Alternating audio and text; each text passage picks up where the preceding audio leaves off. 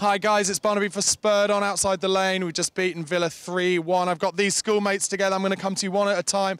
What were you most impressed with by today's performance? I don't know really. I think I was impressed, you know, we went in early, we got that early goal, but I think we could have played much better. We could have put 5-6 on them. We're just lucky that Villa aren't the best side, to be honest, because we got complacent and we're lucky we're just a better team. And I think after they scored the goal, I liked the pressure we put on, and it was Kane's goal was a great goal. So yeah, I like that. You can only beat what's put in front of you. Same with Bournemouth last week, same with Villa tonight.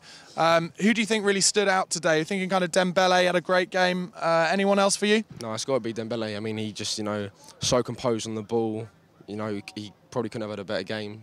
You know, he's got a goal as well. Yeah. He's going to be playing better and better. He's going to be important for the Arsenal game. So him and Dyer, I think, are going to start in the middle. I think he needs to come back because I don't think he's good left mid. Like, he's not as good like.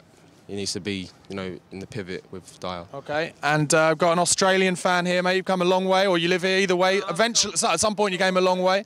What led to you supporting Spurs, and most importantly, how far can this team go this season? I've been supporting Spurs for 20 years through my best mate, and I reckon we can very easily push for top 4, and I reckon we can have a good run in the Europa. All right.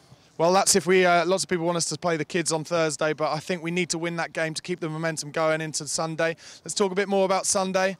How, you know, can we turn them over at their place? I think we've only done it once that I can remember since they moved to the Emirates.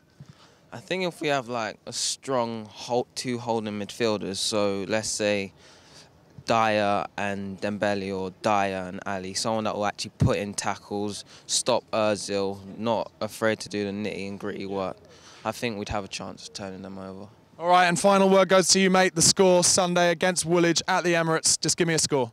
2-2.